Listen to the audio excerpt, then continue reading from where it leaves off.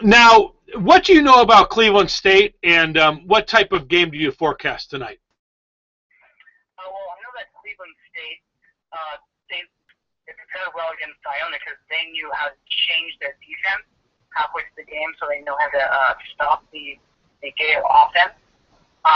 Tonight, I'm thinking that you're going to find out real quickly in the game, at the very beginning of the game, who's going to keep tempo. And once that's established, we're going to see who's going to take the lead. I believe the way USF is going to play it is they'll let the Vikings take the poison, and then they'll try to adapt to what the Vikings do.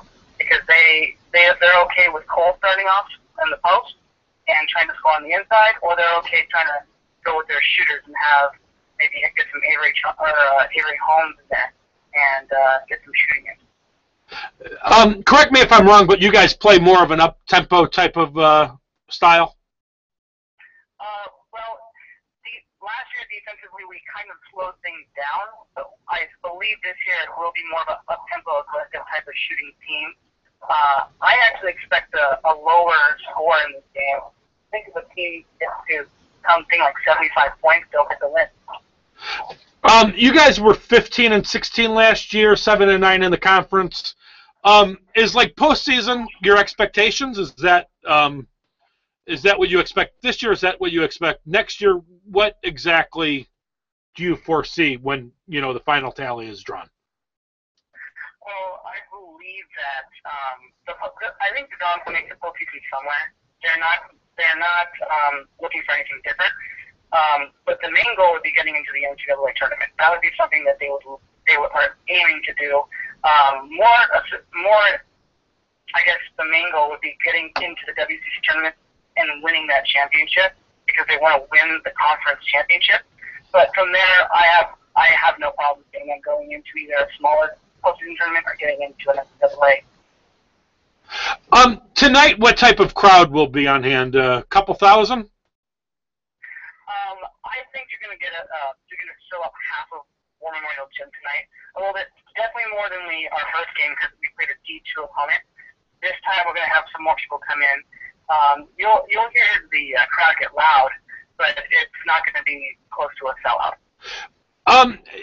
Is an East Coast team coming so far away? Is this an anomaly, or have you seen this before?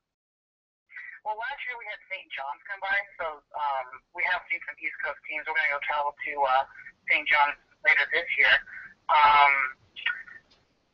We also had American, because American is going to be coming. I think they're coming in. We played them in Washington last year. So did the travel affect St. John's at all? No, it didn't. It didn't seem to affect. We did beat St. John's, but we also did beat American. St. John's played really well, but I think that particular night the Dons really just beat St. John's. I, of course, have my concerns when they go over to St. John's this year. I mean, the Dons go to St. John's this year. Do you have any knowledge of, I haven't asked Coach Waters myself, is this a return game for San Francisco? I am not sure. That's something I could not determine. Well, I will let you know when they get back in town. Sounds good. I would love to hear it.